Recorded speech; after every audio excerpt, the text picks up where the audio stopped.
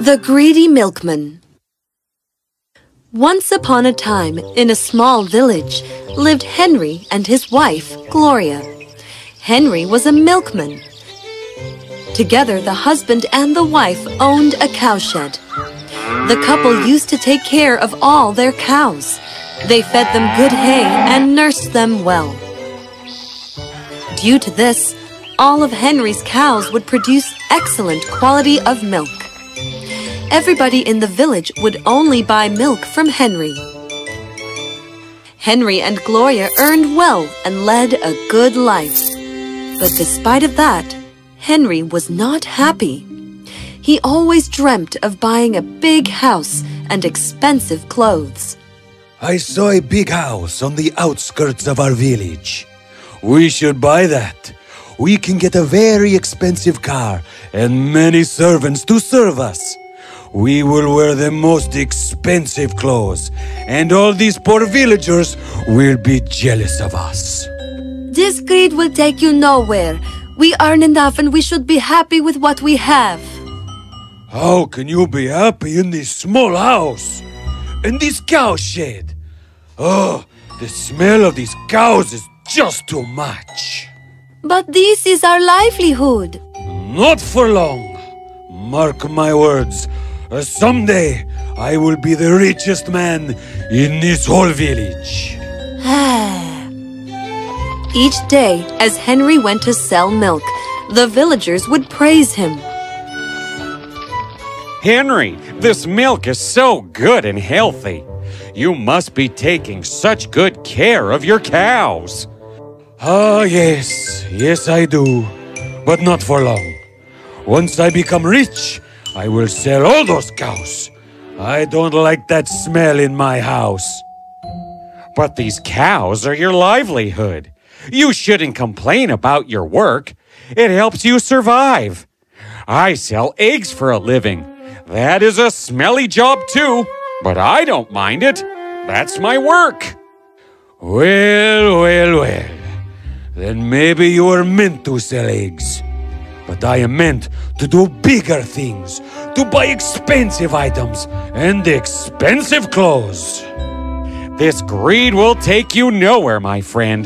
The sooner you understand that, the better. Bah! I've wasted enough time here.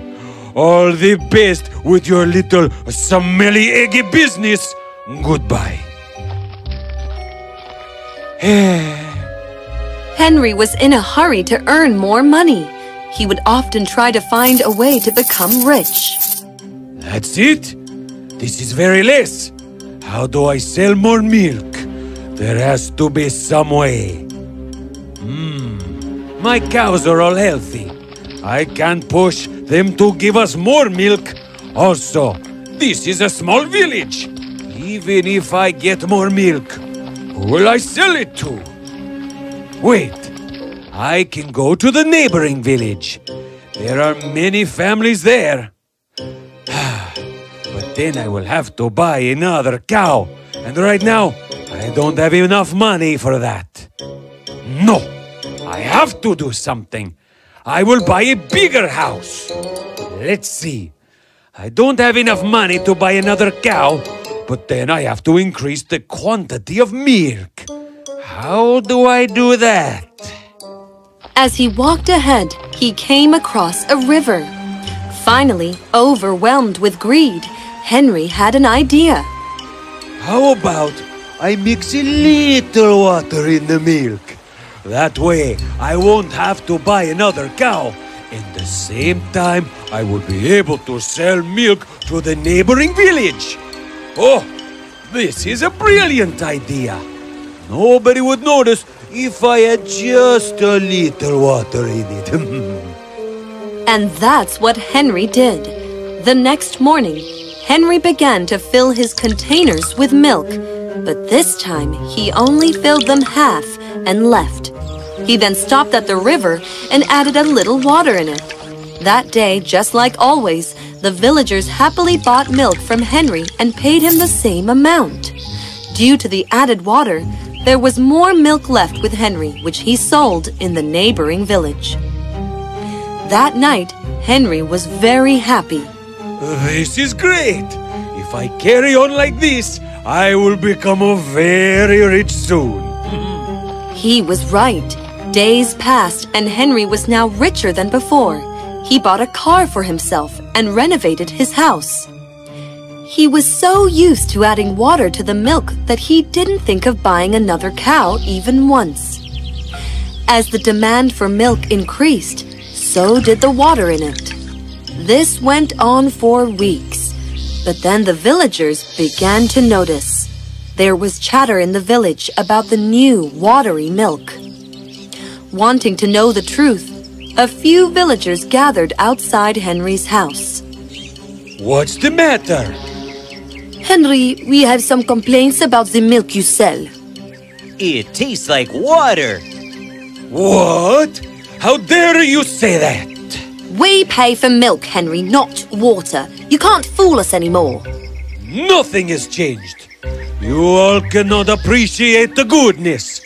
I work really hard. Go buy from somewhere else if you don't like it. I don't need you. I have many other villages who love the milk I sell. Henry darted inside the house and slammed the door. The villagers were shocked at Henry's rude behavior. Something isn't right. I agree. We have to find out. They all planned to find out the truth. The next morning, Henry, as usual, walked towards the river. He opened his half-filled containers and filled water in it. But little did he know that he was being watched. How dare he? This is not fair. This is how he is getting richer. He has the same number of cows, and yet he is selling milk to so many families. The villagers understood the whole thing and decided to teach the greedy milkman a lesson. The next day, Gloria went to the market to buy pulses. That night, as Henry came back from work, they both sat down for dinner. Huh? What is that? Did you cook the stones? Stones? No, these are pulses. No, they are not. I don't believe this. The vendor sold you some more stones along with the pulses. How dare he? I will go see him tomorrow. That night, Henry and Gloria went to bed on an empty stomach. Henry angrily went to the vendor the next morning. What did you sell us? We didn't pay for stones. We paid for pulses. Go buy from somewhere else if you don't like it. I don't need you. Henry angrily went back home. After a while, he went out to buy a dozen eggs. When he came back home and tried to break them, he realized that 10 of the 12 eggs were rocks. He was furious. What did you sell me? I paid for eggs, not rocks. The same way that we paid for milk and not water? Go buy from somewhere else if you don't like it. I don't need you. Henry left angrily. The next day, he bought a silk shirt. On his way home, it began to rain. Water washed away all the color of his shirt. When he reached home, he realized the shirt was not made of silk, but of jute. This went on for a few days. Each time Henry went out to buy something, he would come home with something different. I am tired of this. Why can't they sell us the right thing? They are fooling us. This isn't fair. Henry was so busy thinking about himself and his greed that he didn't realize he had done the same thing with others. Over time, even the neighboring villages began to complain. Slowly, everybody stopped buying milk from Henry. With no money left to spend, Henry began to sell off items which he had bought out of selling low-quality milk. Now Henry was a poor milkman. He had only a handful of cows left, and only a few houses which he could sell milk. Now you realize what you have done. Your greed is the reason we are poor. Had you continued to selling good milk the way you used to, we could have bought a bigger house and expensive clothes someday. All you had to do is keep patience and continue working hard. I agree, Gloria. I should have listened to you. I didn't just lose my money. I also lost respect and trust of the people.